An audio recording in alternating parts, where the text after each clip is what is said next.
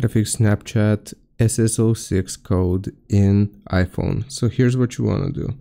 First thing that you want to do is go into your phone settings, and right here we're just going to search for iPhone storage, just like this, and you want to click on iPhone storage. Now from the list of applications, we are just going to sort it by name, and you want to go down to S until you see Snapchat. So I'm just going to do that. Right here I'm able to find Snapchat, click on it, and the first thing that you can do is offload the app. Offload the application and then reinstall it. This is basically just going to verify the integrity of the files and make sure that your installation is properly set up.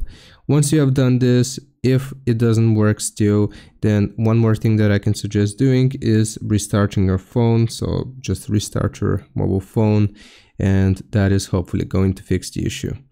I hope this helps. Leave a like and sub, and I'll see you next time.